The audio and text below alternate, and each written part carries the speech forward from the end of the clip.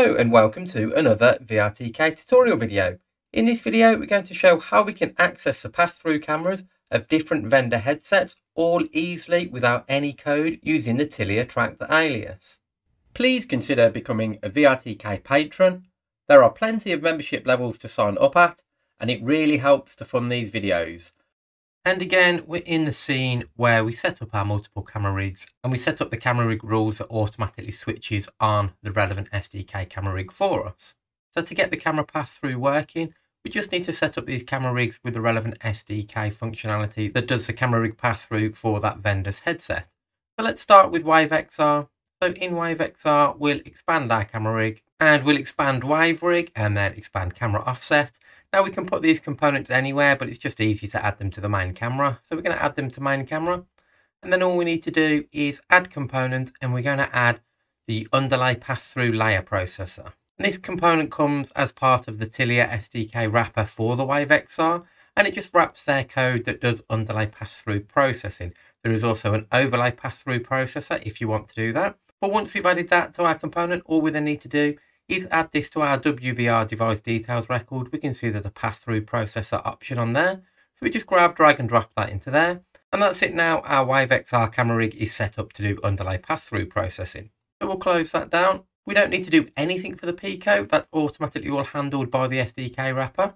And let's have a look at Oculus integration. So if we expand the camera rig there and then go to the OVR camera rig, if we look at the OVR manager, all we need to do is scroll down and find where it says pass-through support. Make sure that's set to supported, which means we can turn it on or off if we want. And then we just need to make sure enable pass-through is ticked. And then finally, we just need to add an OVR pass-through layer component. And this OVR pass-through layer component is part of the Oculus integration asset that we downloaded from the Unity Asset Store. And again, we're just going to make this an underlay pass-through layer. So we just need to change the placement to underlay.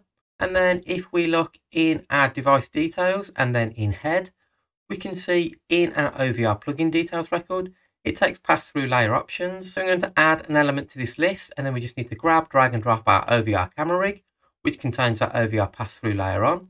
And we also want to make sure this is ticked so it hides our pass-through layer when it is enabled. And there we go. We've now set up all of the pass-through layers on the Wave XR camera rig. The Pico integration camera rig didn't need any setup. And the Oculus integration camera rig has now been set up with the OVR pass-through layer. So what we need to do now is just come up with some way of enabling the pass-through camera and then disabling the pass-through camera. So we'll just keep this simple. We'll expand our action mappings and then expand the right controller actions. And we'll just say on primary button press. When we press that, we're going to activate our camera pass-through. And when we release that button, we're going to deactivate our camera pass-through. And all we need to do is we can use the tracked alias for this. So we grab, drag and drop the tracked alias into both of these. And then on the function, if we look in tracked alias facade, we can see we can set the active headset pass-through camera enabled flag. And this is a dynamic ball property. So because this pass is true, that means it's going to enable the camera rig. So that will set that property to true, which means our camera pass-through will become enabled. And then on here, we just need to do the same again. Tracked alias facade and active headset pass-through camera enabled will become false. When we press the button, it becomes true, enables our pass-through camera.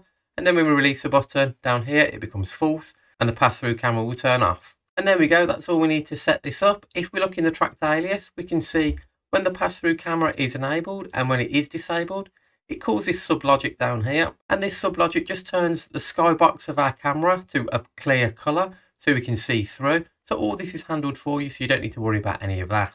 Before we make our builds, what we're going to do is on our tracked alias, in these pass-through was enabled and was disabled, we're also going to turn the floor off so we can see more of our external view. And when the pass-through is disabled, we're going to turn that floor object back on. What we need to do is add in two listeners and then in environment, we're going to grab floor, drag it into both of these.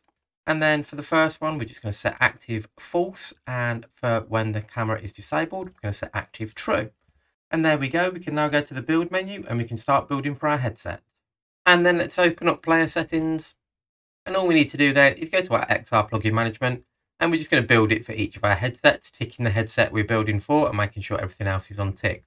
So I'll build for Wave XR first. So I'll click build. And then I'll save out as wavetest.apk. And then we'll build for the Pico by unticking Wave and ticking Pico. And then we just need to go back to the build settings, click build. and we'll save it out as picotest.apk. And finally, we'll build for the Oculus. So we'll go to our XR plugin management, untick Pico, and then we'll tick Oculus and go back to build, and we'll save this out as Oculus test.apk. And when those 3 APKs have built, all we need to do is deploy them to our headsets. Let's jump over to the headsets and see this working. And now we're in the headset. I'm in the Pico to start with, and you can see I can activate our pass-through camera and deactivate it, and I can still grab things and do everything with the camera activated or deactivated. And now I'm in the Oculus headset, and you can see the same. I can activate and deactivate our pass-through camera.